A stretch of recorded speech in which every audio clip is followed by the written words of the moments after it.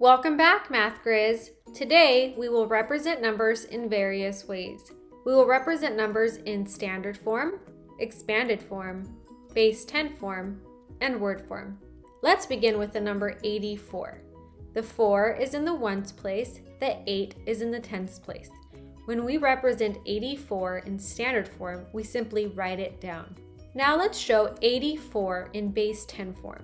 That means we will draw it out using base 10 blocks. We need 8 tens.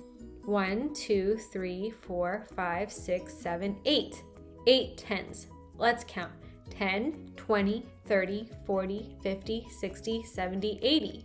The 8 is in the tens place, so it's worth 80. Now we need 4 ones. 1, 2, 3, 4. Now let's show 84 in expanded form.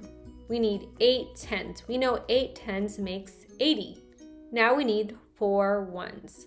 We know that 80 plus 4 makes 84. Now let's show 84 in word form. Let's spell it out. We need 80 and we need 4. 84.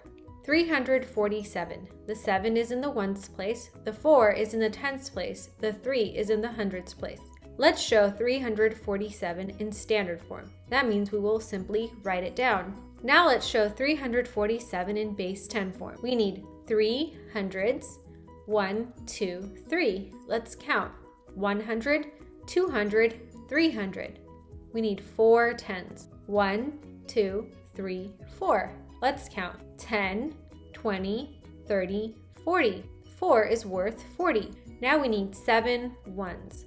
1, 2, 3, 4, 5, 6, 7. 7 ones. Now let's show 347 in expanded form. We need to stretch this number out by place value. We know that 3 hundreds makes 300. We know that 4 tens makes 40. And we know that 7 ones makes 7. 300 plus 40 plus 7 makes 347. Now let's show this number in word form. Let's spell it out. Let's start with 347. Put it together, 347. Here we have 175. The 5 is in the ones place, the 7 is in the tens place, the 1 is in the hundreds place. Let's show this number in standard form. That means we will simply write it down, 175. Let's show it in base 10 form. We need 100. We need 7 tens. 1, 2, 3, 4, 5, 6, 7. Let's count. 10, 20, 30, 40, 50, 60, 70. 7 is worth 70. And we need 5 ones. 1, 2, 3, 4, 5.